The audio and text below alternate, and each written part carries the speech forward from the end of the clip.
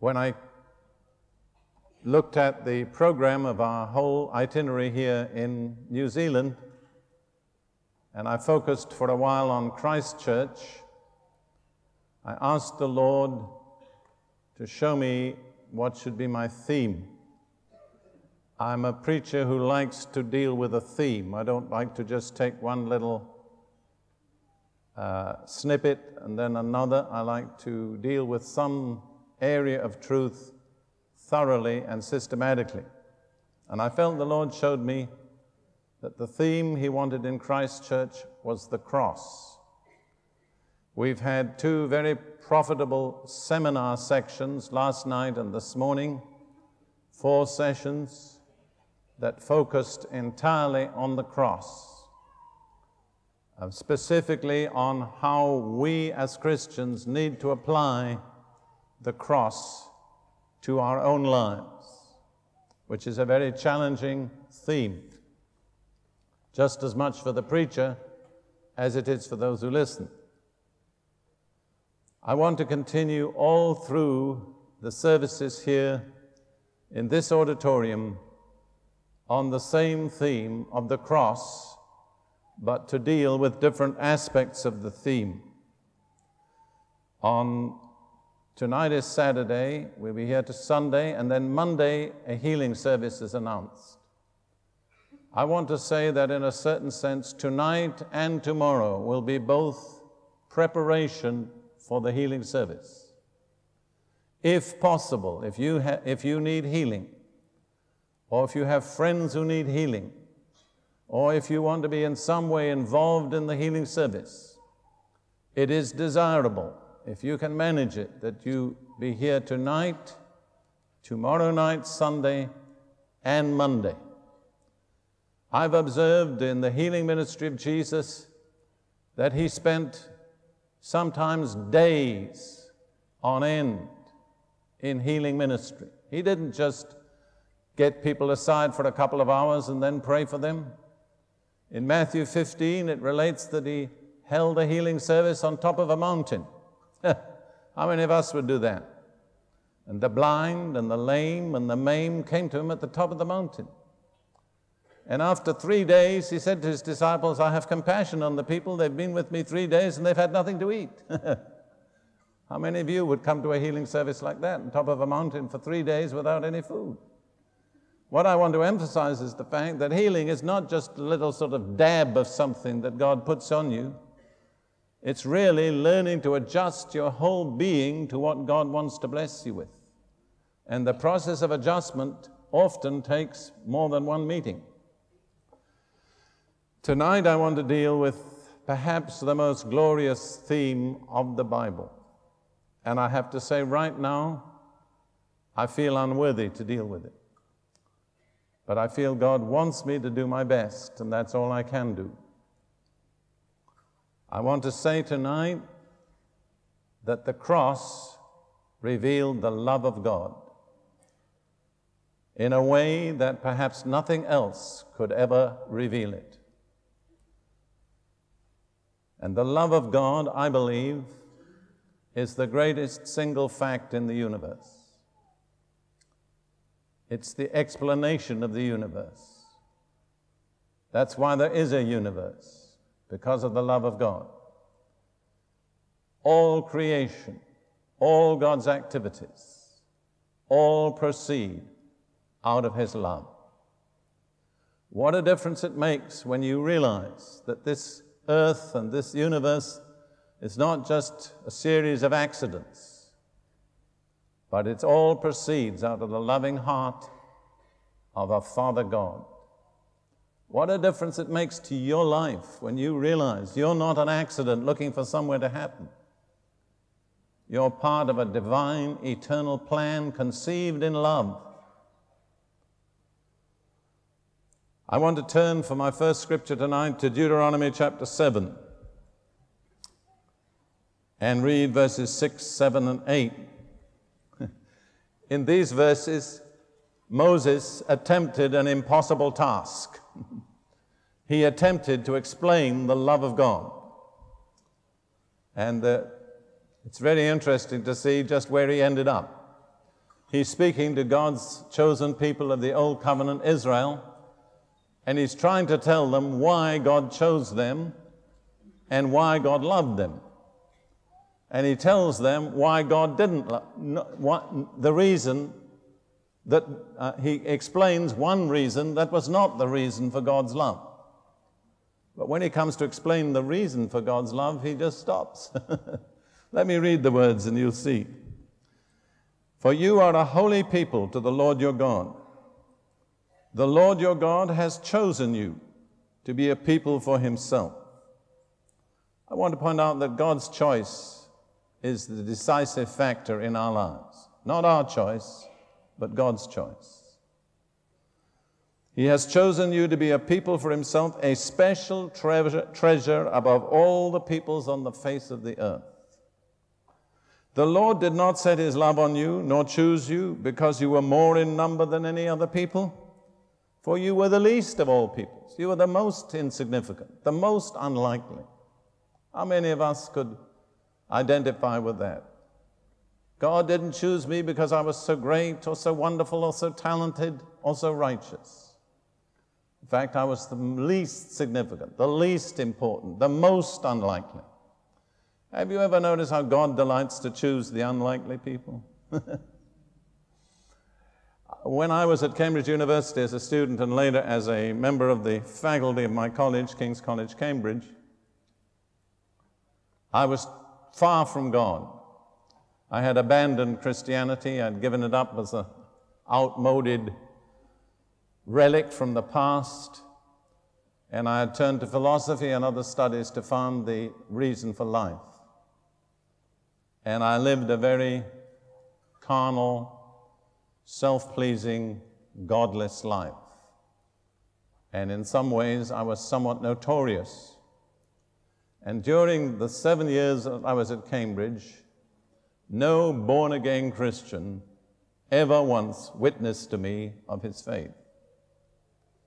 Well, then, called into the British Army in World War II, in my first year in the Army, I had a dramatic encounter with the Lord Jesus, came to know him in a very personal way, was called into his service, and about 7 years later, returned to Cambridge.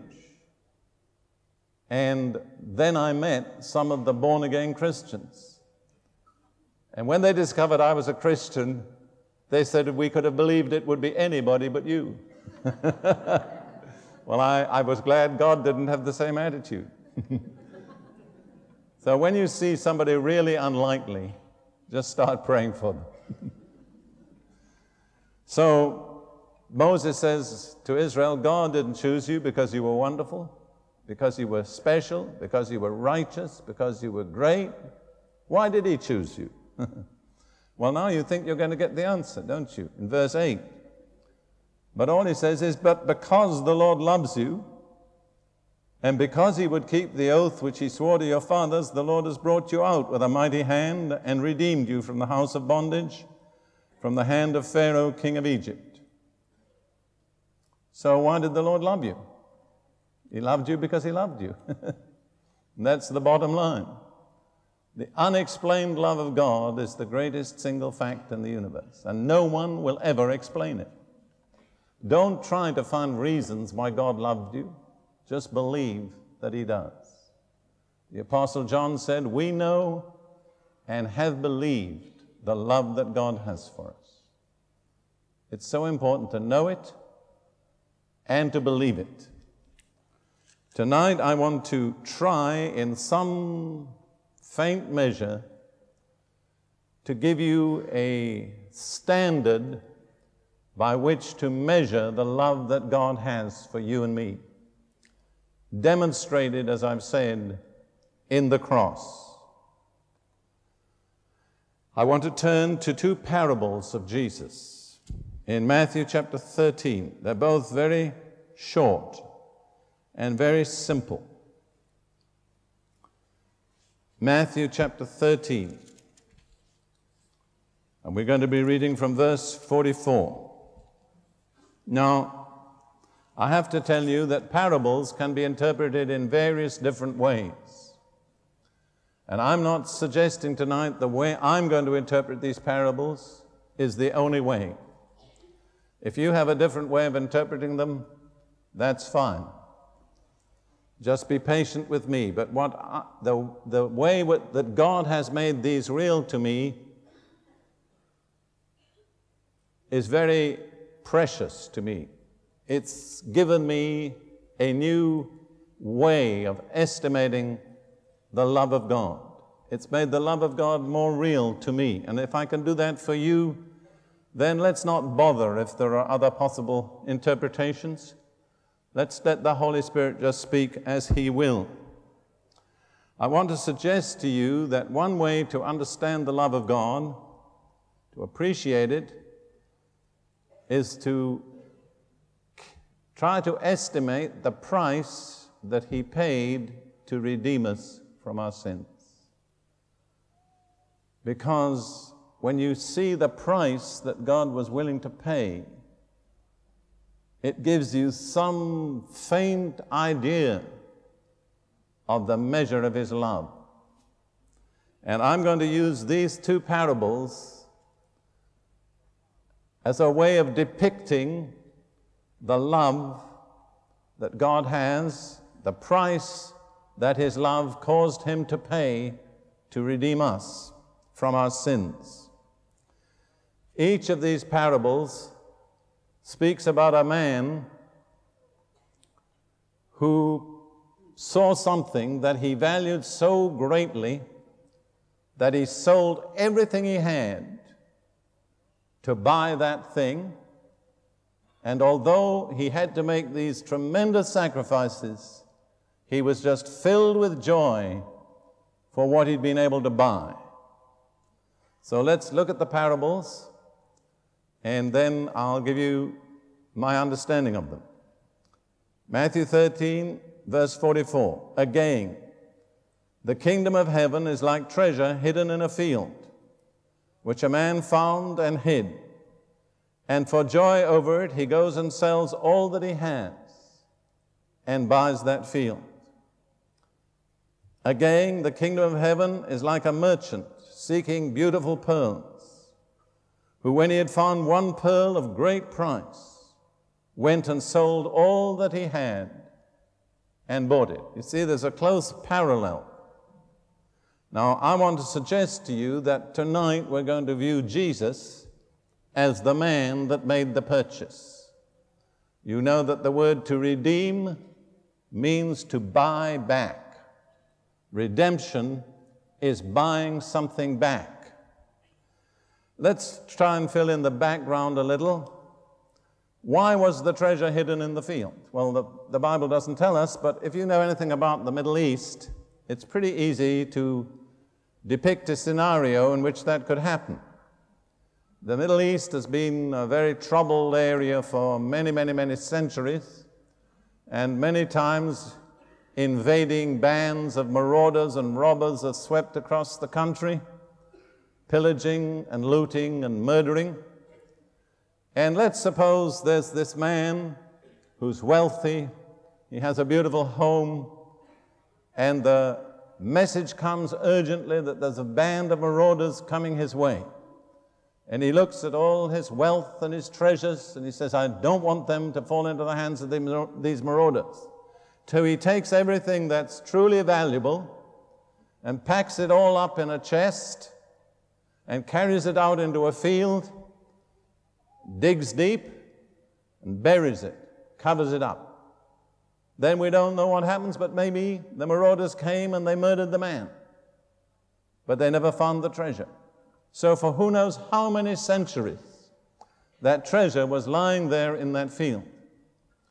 And then one day this man in the parable was walking across the field and he stumbled over something, kicked his toe against it. At first he thought it was just one of the countless rocks that are scattered over that land. But when he looked down, he saw that it was the corner of a chest that had been buried under the soil. And so, prompted by curiosity, he began to get below the surface and see what was there, and he managed to prise open a little corner of the lid, and he saw incredible wealth, gold, silver, jewels, and he realized that was hidden there in the field. Well, he knew that if he wanted legitimate ownership of that wealth, he had to do one thing. What was that? He had to buy the field. Once he owned the field, he owned the treasure, you see? Well, he inquired about the price of the field, and everybody wondered really why he wanted to buy that field, because it had never been a very productive field. It had mainly produced thistles, but the owner of the field wanted a monstrous price, and he wouldn't come down. So this man, because he wanted the treasure, said, well, I'll pay the price. And when he worked it out, it meant he had to sell everything he had. I can picture him going home to his wife, saying, honey, we're going to buy that field. That field? What do you want that field for? Nothing ever grew in it. Oh, but I want that field. Well, how much are you going to pay? Well, he named the sum. Where are you going to get the money? We're going to sell everything we have. We're going to sell the house. We're going to sell the furniture. We're going to sell the farm. We're going to sell our implements. We're going to sell our animals. We're going to sell our spare clothing. You must be crazy. Whatever for? You wait. You'll understand. So he sold the whole of all that he owned and had just the money that he needed to buy the field. And when he'd bought the field and got all the legal deeds absolutely tied up, then he said to his wife, now come, and I'll show you why I bought the field. And he began to dig down, and he came to the chest, he prized open the lid, and she gasped at the incredible treasures that were in that chest. Then we just consider the next parable for a moment, the parable of the pearl. It's very similar, but we can see some differences. It's very important to understand that the man who wanted to buy the pearl was a merchant. He was not a tourist. Now, Ruth and I have come from Hawaii just recently, and there's shops there that sell pearls to tourists. And a lot of those tourists don't know one pearl from another. They're easily fooled. But this man couldn't be fooled. He was a merchant. He'd spent his life dealing in pearls. And one day, he came across this incredibly beautiful pearl. And he held it in his hand and he said, I want you. You're the most perfect pearl that I've ever set eyes on. He inquired the price, and again, to raise the money, he'd have to sell everything he owned. So we picture him going back to his wife, honey, we're going to sell everything we have. Whatever for? I want to buy a pearl. One pearl. You mean you're going to sell our home, our furniture, our clothes, our cattle, our farm, just for one pearl? Oh, he said, you haven't seen the pearl. Wait till you see the pearl. Well, that's just a little sort of background. Now, I believe that that's a picture of the price that Jesus was willing to pay to redeem us. It cost him all he had. It seemed crazy. What did he see in us that he would pay so much? If you like to take it a little further, you can give a double application. The treasure in the field is God's foreknown people buried in this world. Matthew 13 says more than once, the field is the world. Jesus died for the whole world, but he didn't want the world. What did he want? The treasure in the world. What is the treasure? It's God's people. But in order to get the treasure, he had to buy the field. Buying the field cost him everything. Then if you think about the pearl, and I mean there's more than one way to understand this, but for me, I see the pearl as just one redeemed soul. And I understand that one soul is so valuable in the sight of God that if there'd only been one person who ever would have been saved in all of history, and you were that person, Jesus would have died for you. We have no way of comprehending the value that God sets upon a human soul. For him, it's a pearl of great price. Now, let's consider the price that Jesus paid. The New Testament tells us very clearly in various places, he had to shed his own precious blood. That was the only price that could buy back the treasure and the pearl. In Acts chapter 20 and verse 28, Paul is talking to the elders of the church at Ephesus and warning them of their responsibility. And this is a real warning to us who are leaders of God's people. Paul said in Acts 20 verse 28, "Therefore take heed to yourselves and to all the flock, among which the Holy Spirit has made you overseers, to shepherd the church of God, which he purchased with his own blood." Who purchased? God. What was the price? His own blood. And this is a real solemn charge to us who have leadership in the body of Christ. Remember, we're dealing with people whom God valued so much that Jesus paid his blood to redeem them.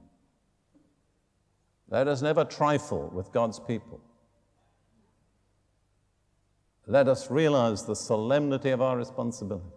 But particularly tonight, I want to emphasize, to purchase the people of God cost Jesus his lifeblood. And then in 1 Peter chapter 1, verses 17 and following. This is addressed to believers in Jesus Christ.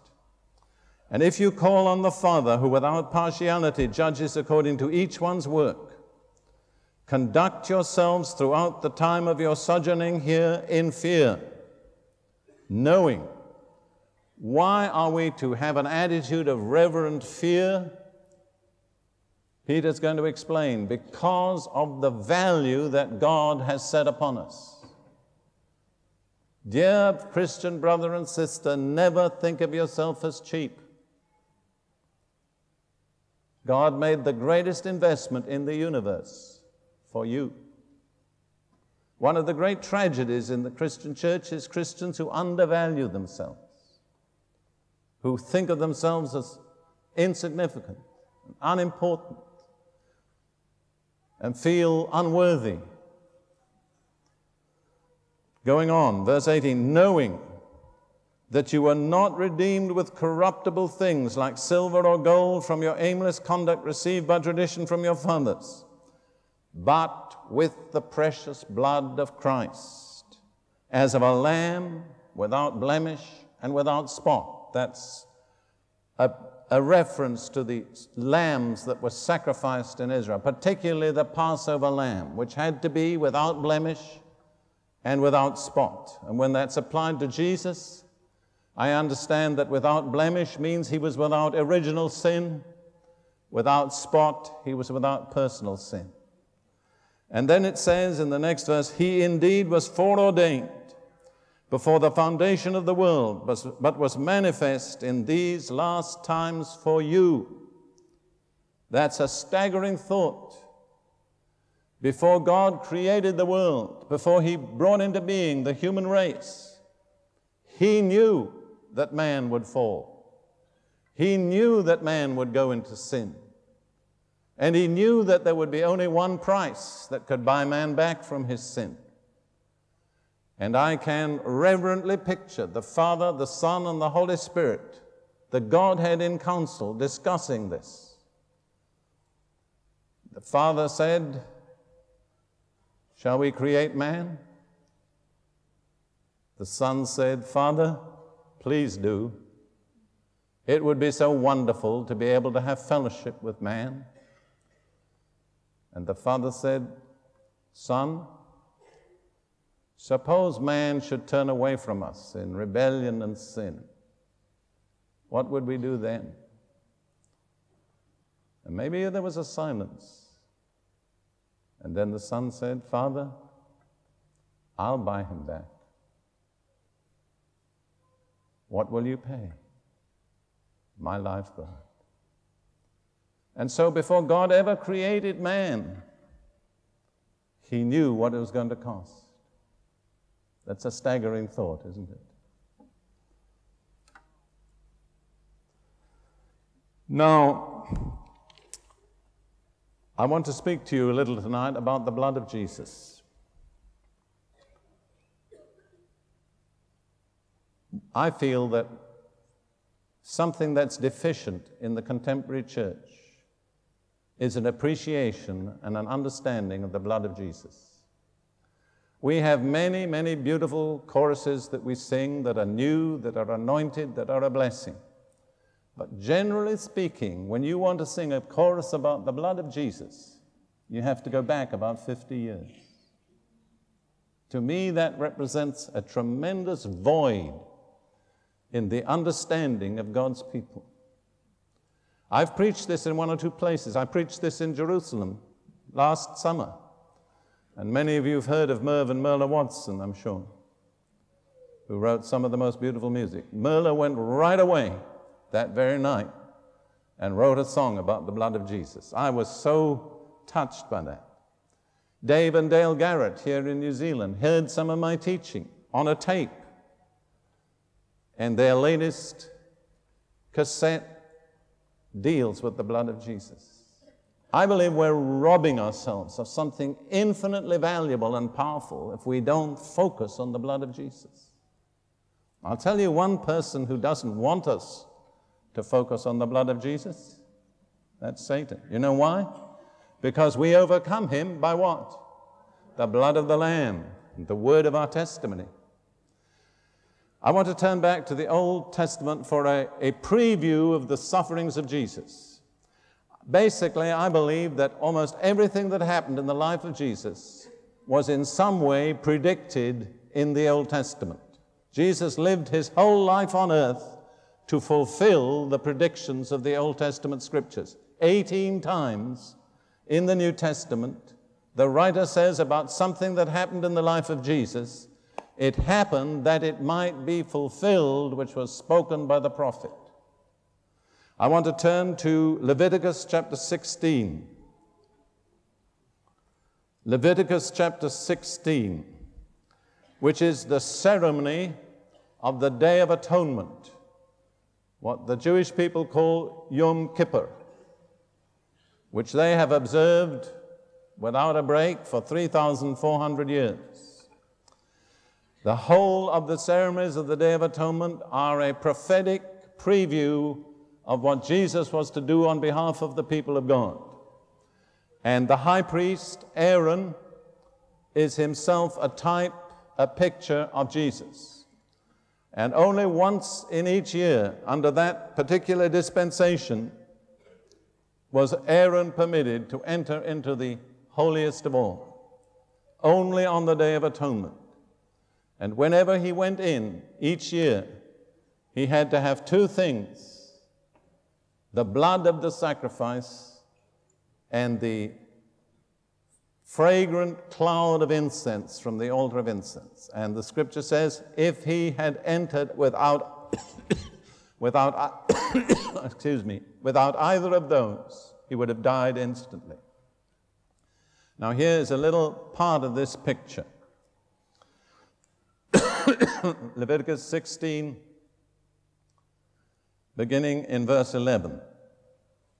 And Aaron shall bring the bull of the sin offering, which is for himself, and make atonement for himself. Atonement is kippur, covering, and for his house, and shall kill the bull as the sin offering, which is for himself.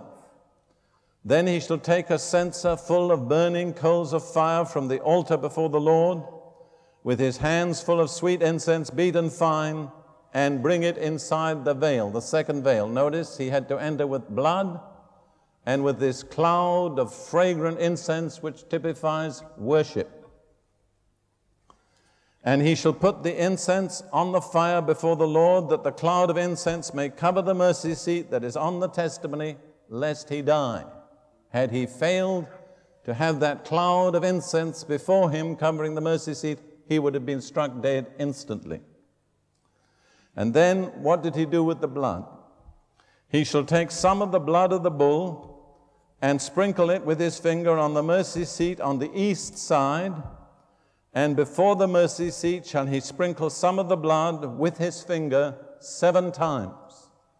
The whole approach to the mercy seat, which represented the presence and the throne of God and the holiness of God, was stained with blood. The east side of the mercy seat was the side to which Aaron approached. That side of the mercy seat had to be smeared with blood. But before he reached the mercy seat, he had to sprinkle the blood 7 times on the way from the veil to the mercy seat. Now, you say, well, why? 7 is the number of perfection, completeness. It represents the revelation and authority of the Holy Spirit. But more than that, it was a preview of what Jesus was to do in shedding his blood for us. Jesus sprinkled his blood 7 times in the atonement. And I want to turn now to the New Testament and very, very briefly point this out to you, the 7-fold sprinkling of the blood of Jesus. You see, when I see the absolute accuracy of the predictions of the Bible, it tremendously strengthens my faith. I realize that God is in total control.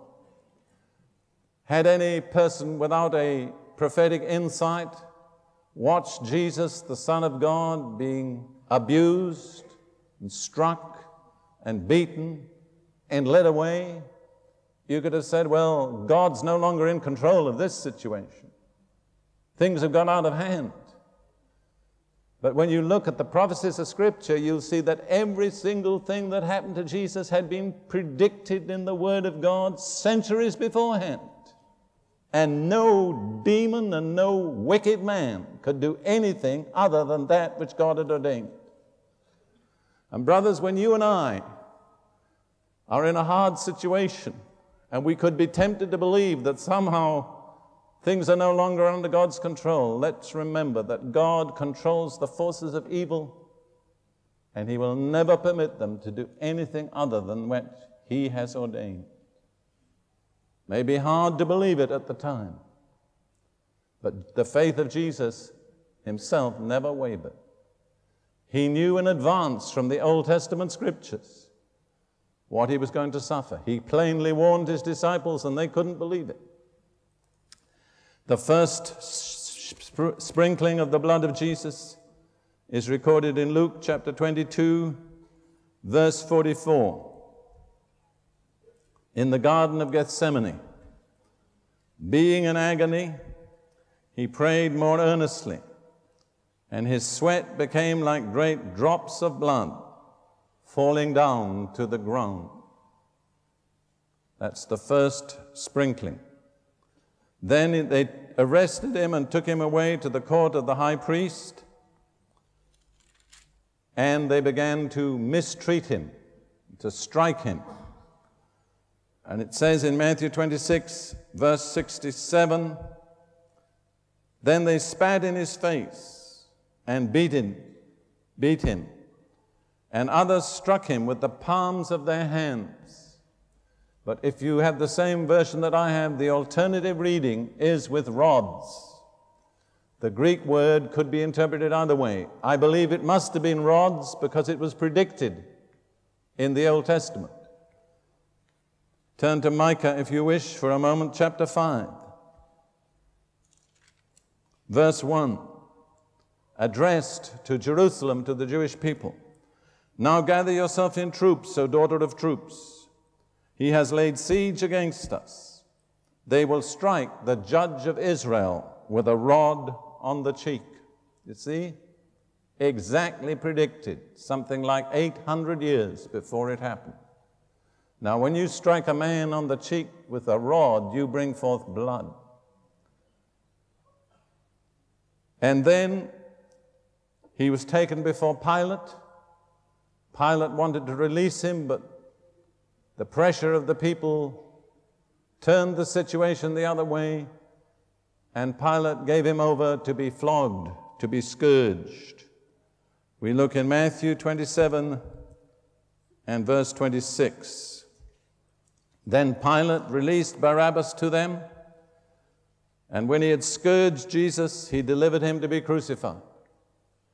Now, of course, Pilate the governor didn't actually do the scourging, but he caused his Roman soldiers to do it. The Roman scourge was a whip with several thongs and of leather, and they were studded with pieces of metal or bone, so that when they fell across a man's body, they literally tore open his flesh and caused little pieces of flesh to just fly out with the lash. Now, there's another aspect to this that isn't actually stated in the New Testament. I don't know whether you've ever wondered how very succinct and brief the record of the sufferings of Jesus is in the New Testament. They never take any time to dwell on his emotions. But when you realize that the Old Testament contains countless predictions of his sufferings, if you turn to those, you get some insight into what went on in the mind and heart of Jesus, especially in the Psalms of David. Let me show you an interesting scripture which will help you to understand these things. In 1 Peter chapter 1, verses 10, 11, and 12, Peter is talking about the prophets of the Old Testament. And he says this, 1 Peter chapter 1, verses 10 and 11 and 12. Of this salvation which we enjoy, the prophets have inquired and searched diligently, who prophesied of the grace that should come to you, you believers in Jesus, searching what or what manner of time the Spirit of Christ or the Spirit of the Messiah who was in them was indicating when he testified beforehand the sufferings of Christ and the glory that would follow.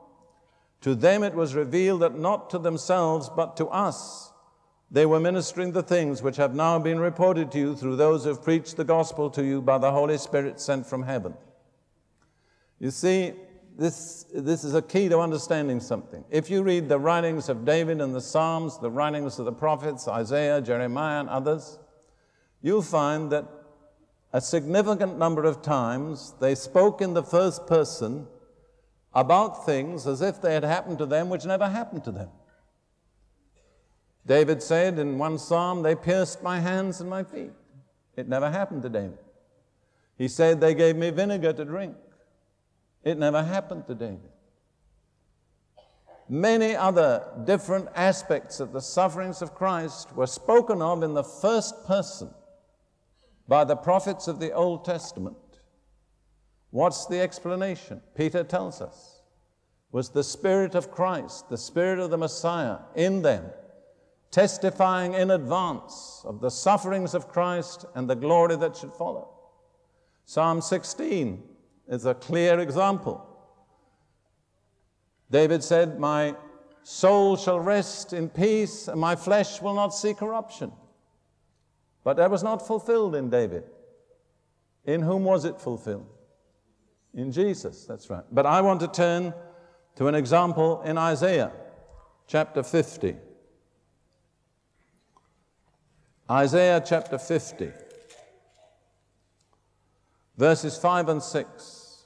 And I believe this is a clear example of what we've been talking about, the spirit of the Messiah in the prophet Isaiah.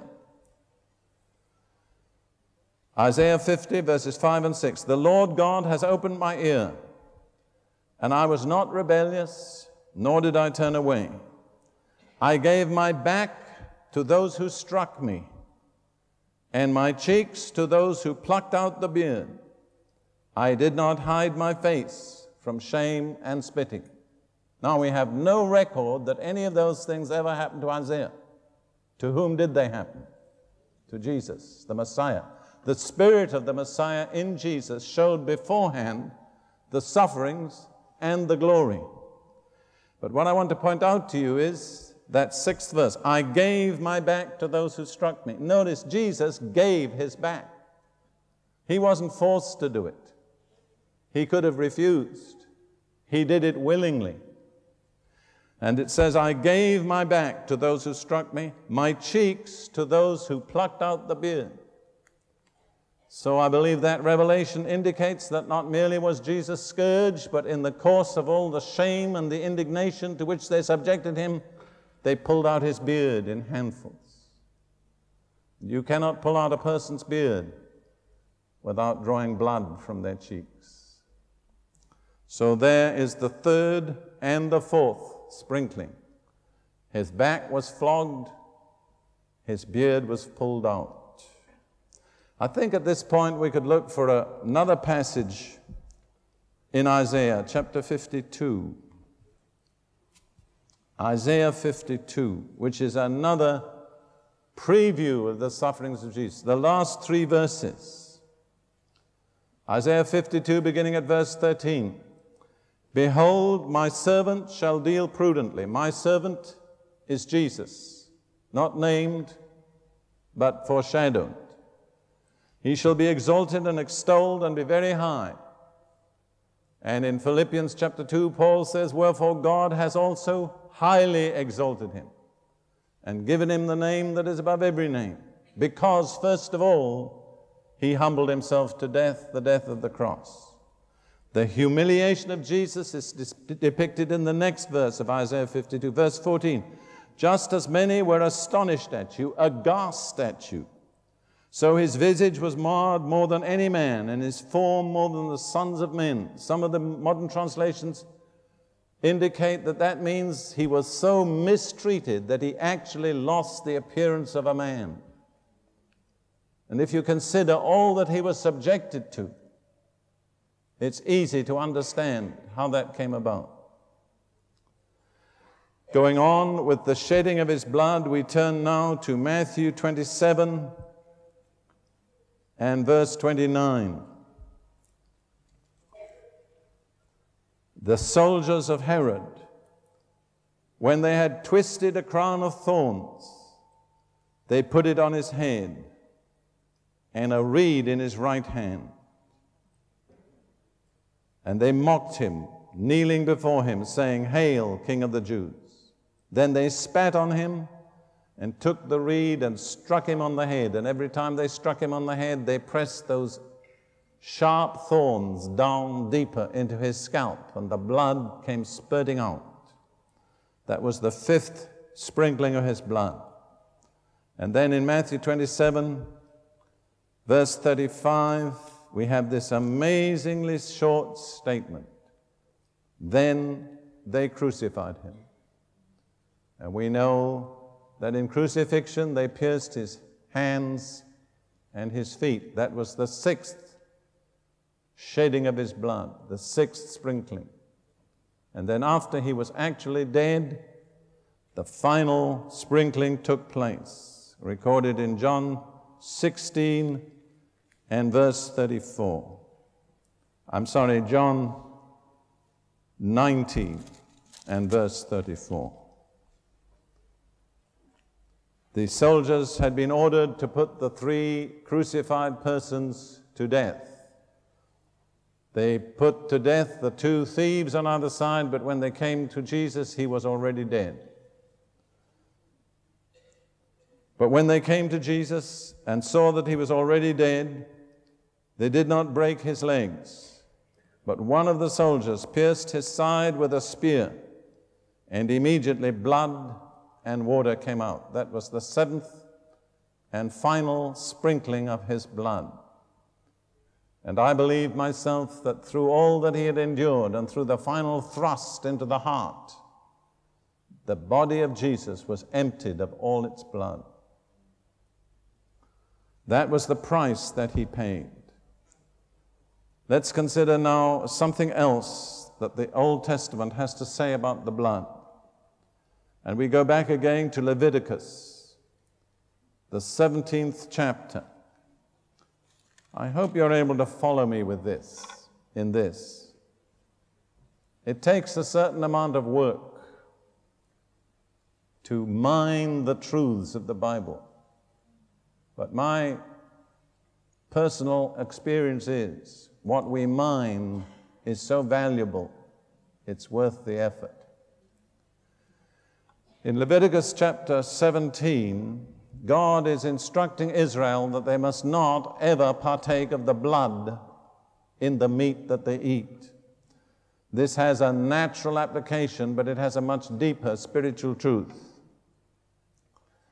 And in verse 11 of Leviticus 17, God gives this explanation. For the life of the flesh is in the blood. Now, where the English translation says life, the Hebrew word actually is the word for soul. If you want to know the Hebrew word, it's nephesh. The soul of the flesh is in the blood. And then we have this amazing prophetic statement. God says, I have given it to you upon the altar to make atonement for your souls. For it is the blood that makes atonement for the soul. That statement of God there found its fulfillment in the death of Jesus on the cross. He gave his blood to make atonement for our souls on the altar of the cross. He emptied out every drop of his lifeblood. And in Isaiah 53 and verse 12, the prophet says this: He shall divide the spoil with the strong, because he poured out his soul unto death. Bear in mind that the soul of all flesh is in the blood. How did Jesus pour out his soul unto death? He poured it out in his blood. His soul was the life that he gave for the redemption of the world. The life that he gave to redeem your life and mine. He poured it out totally, without reservation, in his blood. Now, let's go back to our parables. The man that wanted to buy the field to get the treasure, the merchant who wanted to buy the pearl, and you remember in each case it cost him all he had. And I want you to think now of Jesus. It's the one who bought the field and the one who bought the pearl. And to buy them cost him all he had. He died with nothing. He was buried in a borrowed burial robe and in a borrowed tomb. And on his way to the tomb, he had poured out the last drop of his lifeblood. It cost him everything. Why did he pay that? What was his motive? To redeem us. He redeemed the world, not because he wanted the world, What did he want? The treasure in the world. What was the treasure? God's people. And he gave all he had to buy one pearl. What did we compare the pearl to? One redeemed soul. Let's ponder on that for just a little while. I don't believe we take nearly enough time to ponder on the love of God.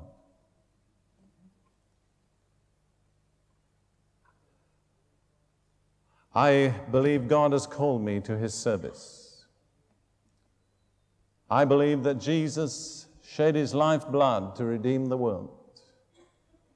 I believe there's a treasure buried in the earth that God gave his life for. Jesus bought the field, but it's our responsibility to dig out the treasure. We could never have paid for the field, but we can dig out the treasure. That, I believe, in a certain sense, is our ministry. That's what motivates me to proclaim the truth to the Soviet Union, to Communist China, to Southeast Asia, to Central and South America, and countless other places. Because I believe that I have a part to play in digging the treasure out of the earth. I believe it's lain in the earth a long, long while, and it's become in some ways stained and corroded. And we have the responsibility to clean it, to purify it, and to make it a treasure worthy for our Lord. That's the way I see the ministry of the gospel. It's going into the field and recovering the treasure for which Jesus died. But when it comes to the pearl, I think it's important to make it very, very personal. I would like each one of you, just for a few brief moments, to think of yourself as that pearl. Picture that merchant who's paid everything he had for one pearl. Now he owns the pearl, and he holds it in the palm of his hand, and he looks down at it, and he says, "You're beautiful. You're the most beautiful pearl I've ever seen in all my merchant days. You cost me everything, but I was glad to pay it. You're mine. I don't regret the price I paid for you." Now, if you want to go out of here tonight feeling important, valuable, cared for, significant, just picture yourself for a moment in the palm of the Lord's hand. Picture him looking down on you and saying to you, "You're mine. You cost me everything I had, but I don't regret the price I paid. You were worth it. In my eyes, you're beautiful."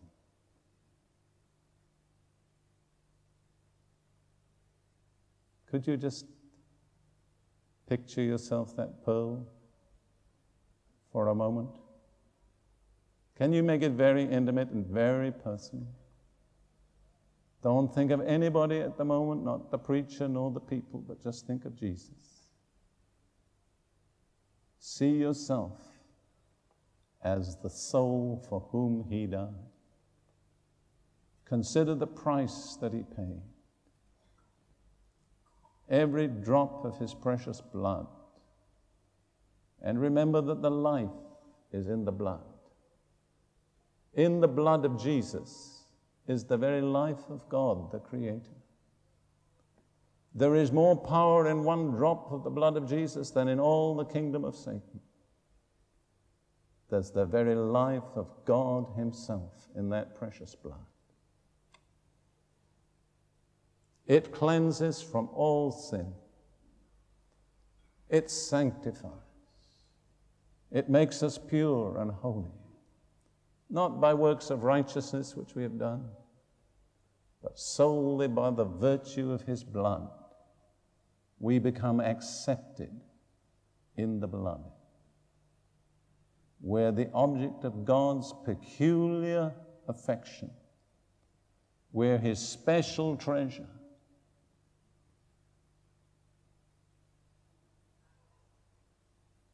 Just for a moment, I'm going to stop speaking. Just let the Holy Spirit make this real to you. And then in a few moments, I'm going to ask the worship leader to come up, and we're going to give God thanks. But just for a moment, just let God show you by the Holy Spirit how much he loves you.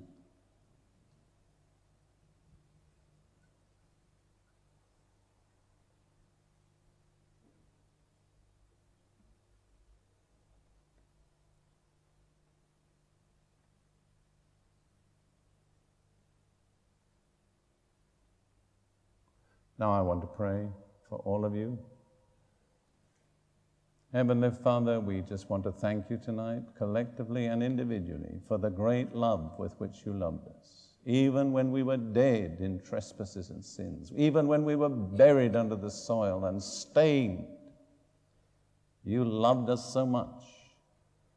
You gave the blood of God, the life of God, to redeem us. Thank you, Lord. Shall we just say quietly to the Lord, thank you, Lord. Thank you, Lord. Thank you, Lord. Now, there are some of you here tonight who probably never have personally thanked God for the death of Jesus on your behalf. You've perhaps known about it as a doctrine of the church. You've heard people speak about it, but you've never made it personal. Just for one moment, I want to ask all of you to bow your heads reverently. And then I want, if there are any here tonight who would like to say, I want to thank God for the first time tonight that Jesus died for me, that he shed his blood for me. I want to appropriate it personally. Would you just slip your hand up for a moment and we'll pray for you? Anywhere in this auditorium, you want to say, God, I thank you. I thank you. God bless you, sir. I see your hand. God bless you, young man. God bless you, young lady. God bless you, madam, there. Oh, there are so many hands going up. There must be 30 hands or 50 hands going up over this auditorium. Brothers, let's just keep praying for a moment. I think the Spirit of God is going to break through. We prayed for a breakthrough of the Holy Spirit. Why shouldn't we begin to receive it tonight? Now, if you raised your hand, I want you to do one more thing, and that's all. I want you to stand up right where you were sitting. And I'm going to lead you in a personal, individual prayer. Each one of you that raised your hand, don't be embarrassed. Just stand up. This young lady here in front, stand up.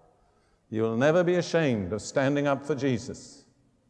Right across this auditorium, in the gallery, wherever you may be, you just want to talk to God tonight personally and say, God, I want to thank you. You gave your son. Jesus, I want to thank you that you died for me, that you loved me that much. And I want to give myself to you tonight. That's all I can do. There's nothing else you can do. Just give yourself to Jesus Christ tonight. Would you who are standing just say very briefly this prayer after me? Sentence by sentence. Just pray audibly. You don't need to pray very loud, but loud enough to hear yourself. Say these words. Lord Jesus Christ, I believe that you're the Son of God and the only way to God, that on the cross you died for my sins and you shed your blood to redeem me. And I receive your blood now as the redemption price to redeem me and to cleanse me. I thank you, Lord Jesus, and I give myself to you. From tonight onwards, I belong to you, Lord Jesus. Help me to live for your glory.